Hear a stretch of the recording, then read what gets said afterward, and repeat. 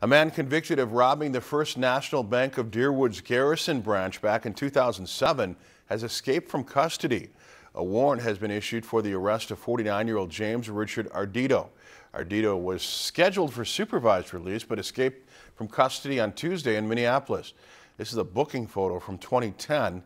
The Crow Wing County Sheriff's Office says Ardito is known to abuse drugs, and anyone with any information about him should contact local authorities. If you enjoyed this segment of Lakeland News, please consider making a tax-deductible contribution to Lakeland PBS.